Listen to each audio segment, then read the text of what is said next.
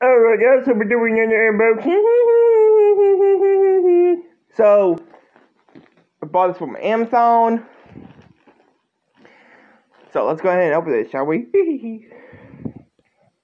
Alright guys, so we got a Gojo plush from Jujutsu Kaisen. Now what's really cool, check this out you guys. Look at that!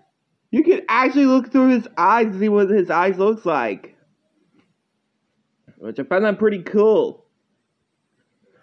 Here's the tag, in case y'all didn't see the tag.